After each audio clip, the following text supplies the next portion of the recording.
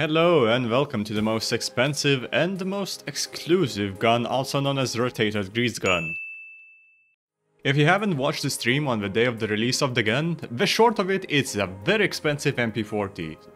It costs 2.9 million credits and 9,200 gold.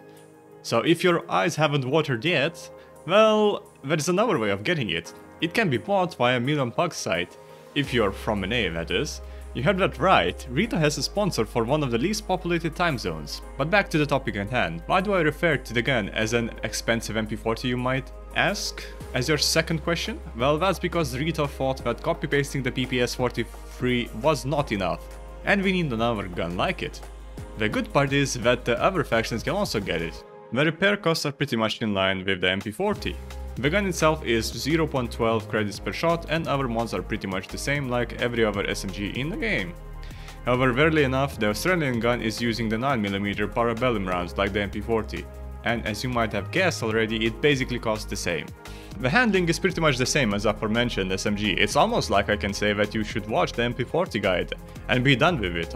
Annoyingly, that one is somehow the one SMG that I have yet to do. As such, I would recommend running the lightning bolt, field trigger drop and field adjusted sight for best results. Anyway, the TTK for my recommended build sits on an average of 184 milliseconds. And it one-taps the head, which is nice. And if your opponent is wearing heavyset, it takes additional bullet to kill to arms, legs and hands. If you are however worried that this will lose you a lot of fights, you can of course use the highest damage bullet, which nullifies that and makes the arm shots more consistently take less shots throughout the body. The only real difference here between the MP40 is the additional bullet and weird looking sight.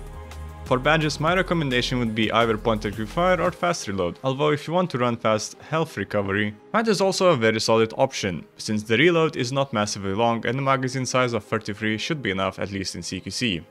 Additionally, I feel like this gun really shines within CQC, and if I had to rate it in the tier list, it would probably go between an MP40 and PPS 43, as the bullet velocity seems not to be higher than the PPS, which quite frankly is a shame. Another great thing is the field maintenance, even modded, is actually pretty low. Also, did I mention it's green-ish?